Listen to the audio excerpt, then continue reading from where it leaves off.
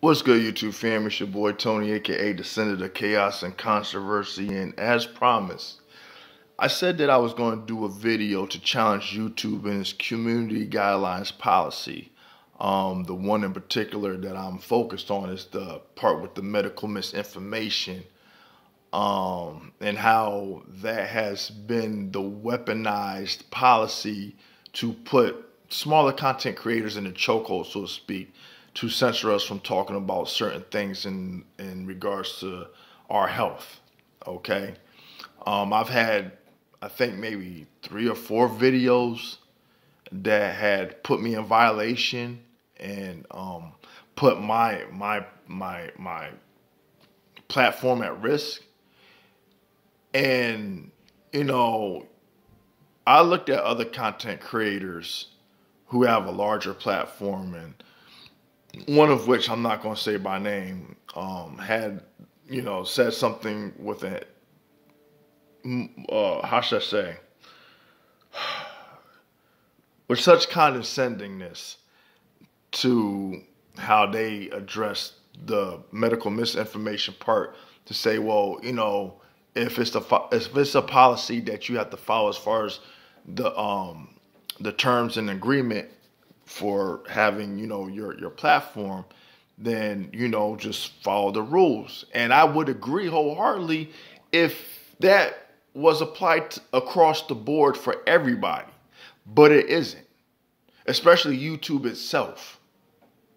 I mean, you contradicted yourself by putting the terms of policy into place, but yet you have videos that people can still look at, view, that if I did it, I would be in violation, but you yourself isn't.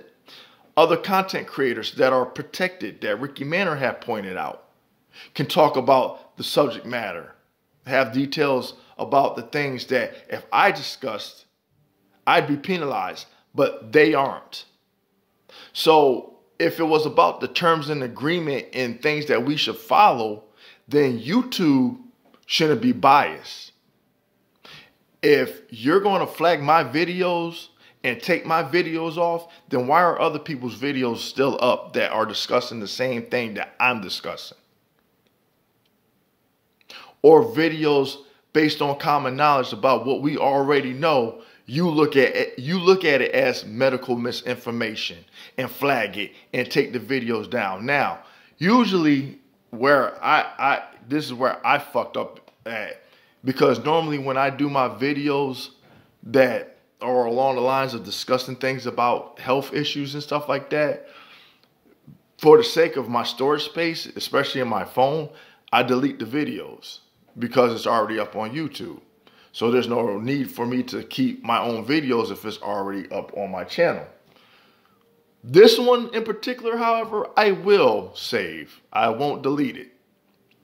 Because if I am targeted again by YouTube in reference to the medical misinformation, I will have a dog in the fight. Because when it's something that is factual, it is not medical misinformation. If it's something that I am dealing with personal and I can attest to it because it affects me personally and I've been diagnosed based on my doctor's assessment, it's not medical misinformation. Now, as of recent, what I'm dealing with currently in regards to my health, I've been diagnosed with borderline type 2 diabetes. It was caught early. My AC1 levels were, and in addition to that, my blood pressure level was high. I am vitamin D deficient because I don't go outside. I can't stand the sun. I have sensitive skin, so that has a great deal to do with why I don't find myself outside. And those are the things on a personal level that I've been dealing with. I know when it comes to the issue or the topic of diabetes, it is something that those within the black community have been dealing with for some time. That has been brought forth and put on the forefront, for discussion and stuff like that. My adopted mother, she has had diabetes since she was born. She's type 1. I seen her take like insulin. I know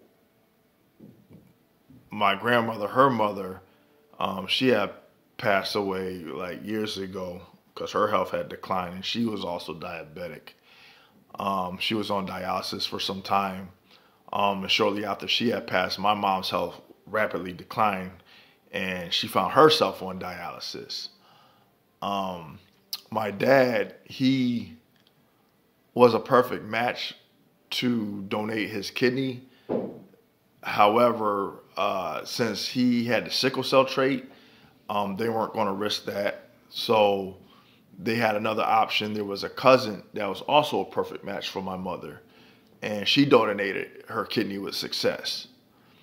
And she would visit, my parents here ever so often until this whole pandemic thing came into play. And because she chose not to get the vaccine, she was not welcome at my parents' house. The problem that I had with that was that she was good enough to donate a kidney to save my mom, my dad's wife, but because of this whole situation with the COVID-19 shit, that was the deal breaker. Because she didn't get the jab or whatever, she was uninvited. And I personally thought that was wrong. With what I got to deal with when it comes to my health, for the current state of being, I have to take metformin. Let's see, I don't know if you can see it where it says. I also have to stick myself once a week with this. And in regards to my vitamin D deficiency, I have to take these pills once a week. Upon talking to my doctor, there's a lot of things that I have to cut out of my diet. I have to drink more water. I have to have less sugar intake, as far as like drinking a ridiculous amount of sodas and stuff. Gotta watch what I eat, the carbs and stuff like that.